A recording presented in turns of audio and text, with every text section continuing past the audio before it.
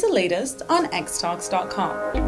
Prime editing is a new form of gene editing that could correct the errors in DNA that cause disease by 89%. It was developed by researchers from the Broad Institute of MIT and Harvard.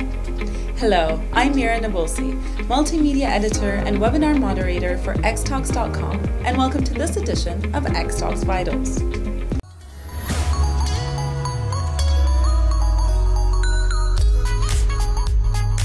Our featured webinar for this episode is Utilizing Immunosequencing in Immuno-Oncology and Immunotherapy Research. Click the link in the description below to register for this free webinar.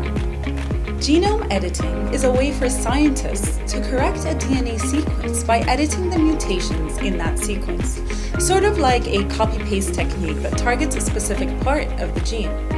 CRISPR, which was introduced over 7 years ago, is faster, cheaper, and more accurate and efficient method of gene editing compared to others.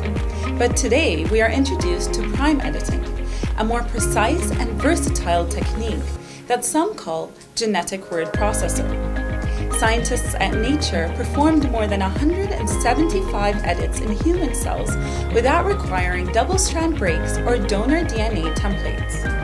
This is a developing process, but scientists believe that this technology could help humans stray away from bad genes that cause obesity, Alzheimer's disease, and more.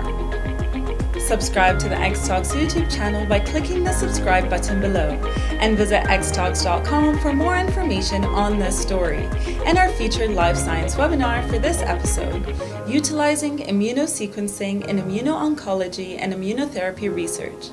Click the link in the description below to register for this free webinar.